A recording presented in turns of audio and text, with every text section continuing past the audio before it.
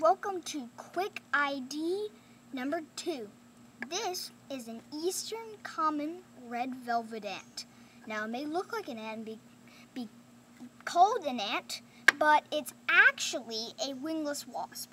But what's interesting is the females don't have wings. The males do have wings, but the males don't have stingers. Guess who does have the stinger? The female. Now, the sting is pretty painful. They say it's like 5 times worse than a wasp sting. But compared to the other things that exist in the world, it's really not that bad. So if you ever come across one of these, just remember that it's really tough to squish.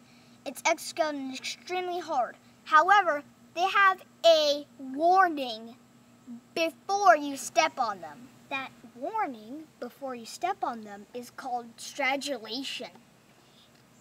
It's made by rubbing body parts together, similar to how crickets and grasshoppers make their noise.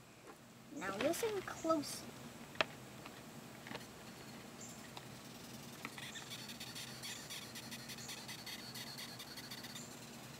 You hear it?